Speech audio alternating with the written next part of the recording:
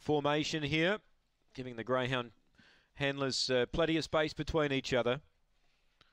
Race number 5. Last two about to go in. Raging Soldier gets its orders to come up. And they're just about right. Raging Soldier to come in into 225 now. Clearly best back, number 8 here. And the starter's about to turn that light on. Green light's turned on, set to go. And they're ready to race here for the 5th at Gawler. Set. Ready racing. Raging Soldier jumped really well out wide. He's trying to push down. He's getting about a half length over. Long Gully Bella tried to keep him wide but couldn't.